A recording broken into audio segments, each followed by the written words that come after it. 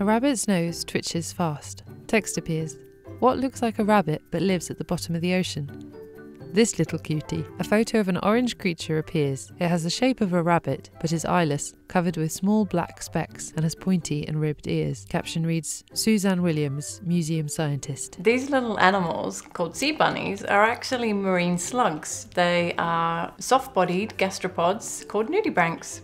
A sea bunny's ears are actually rhinophores. They're sensory tentacles that the animal uses to detect chemical cues that help it locate predators and food and other nudibranchs. A photo of a white sea bunny appears, focused on its fluffy tail. The fluffy bits on the back of the tail are actually gills. The animal uses the gills to exchange gases, which allows it to breathe underwater. Other photos of a white sea bunny show it living in the sea. The sea bunny's apparent fur is actually a collection of small tubercles called Caryophilidia, and these tubercles are like rhinophores in that they can help the animal interpret its environment.